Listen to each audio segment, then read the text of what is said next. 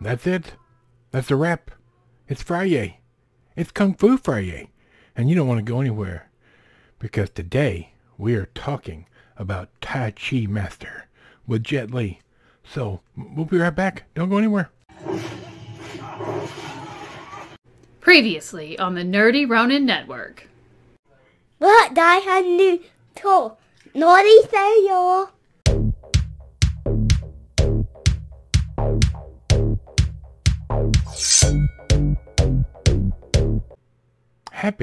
Happy Fri-Yay, everybody. How are we doing?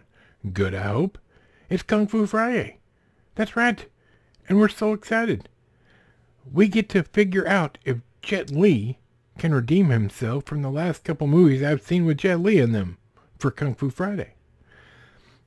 What do you think? Do you think it's going to work? Do you think it's going to happen? Does he redeem himself? We're going to find out. Like and subscribe if you haven't already. In the description down below are all our links. If they're not there, nerdyronin.com. Don't you know? That's the place to be. Thanks to all our new subscribers and old subscribers alike. We're glad you're here. So, here's what we're looking at. Tai Chi Master. 1993, rated R, hour and 36 minutes. Directed by Wu Ping Yin. Written by Kwon Kim Yip. Starring Jet Li and Michelle Yeoh. And other people that I can't pronounce their names. But I do know Jet Li and Michelle Yeoh. Two friends, ex-Shaolin monks, part ways as they brush with the ongoing rebellion against the government. The ambitious one rises up to be a powerful military commander, while his betrayed friend resorts to learn the calm ways of Tai Chi. Sure. Okay. Let's talk about it, shall we? Here's a picture of the DVD if you happen to stumble upon this. First things first. Lots better than the last couple of movies I've seen with Jet Li in.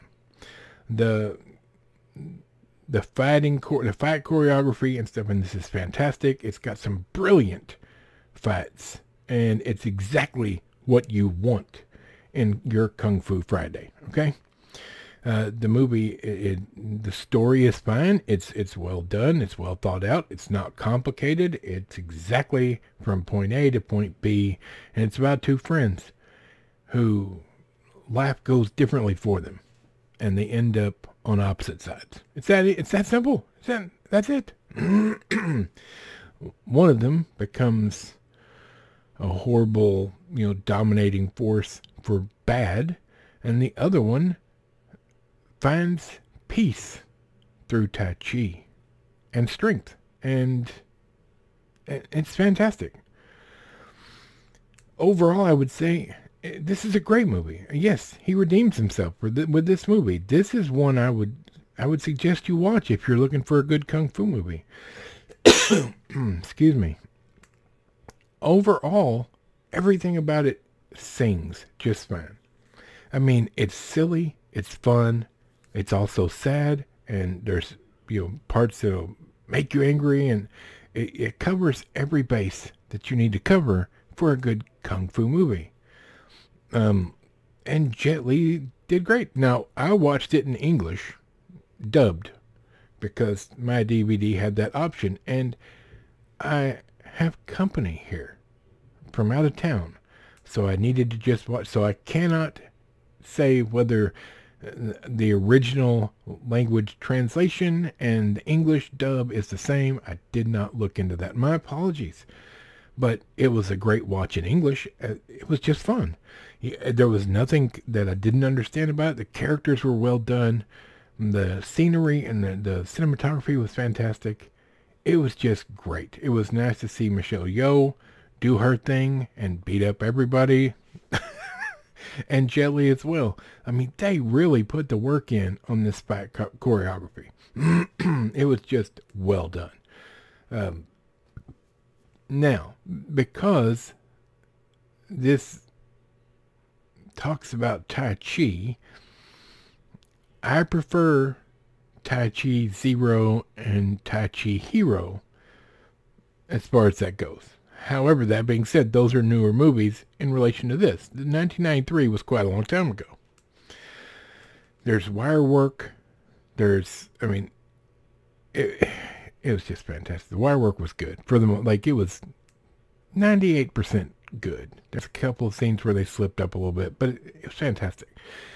If you're looking for kung fu and fun, this is the movie for you. Now, it doesn't end happily for everybody, but you can follow this along just fine. If kung fu is your thing, this is a movie you should purchase the physical copy of on DVD. You don't have to get a special collector's edition or just get the DVD. It's a great watch, and it's got some decent special features. So this is one for the record books. I loved this movie. It was tons of fun. The fight scenes were everything I wanted. They were everything they could be and needed to be. It wasn't 1970s kung fu, but it was pretty darn close. So there you have it. If you're looking for good kung fu, this one will do just fine. It's not great. It's not perfect. It's not like top of the line, but it's pretty close. It's getting up there. It's getting up there. Story was great. Characters were great. Fighting was great. Everything was great. So there you have it. I know this is a short one today, but I have family in from out of town, so my apologies. I hope you watch this movie. If you don't, I'm sorry. If you do, comment down below and tell me what you thought in regards to it being a Jet Li kung fu movie. I found this at the Dollar Tree. I paid $1.25 for this. Couldn't be happier. So there you go. I think I made out like a bandit on that one. All right, you guys, I gotta go. The weekend is starting. I hope you guys have had a great week. I hope your weekend goes fantastic. And we will be back again on Monday when I'm going to show you something awesome that you need to look at. So, for Michael the Microphone, Bob, squeaky chair in the back, and this silly fat nerd, we'll see you on Monday.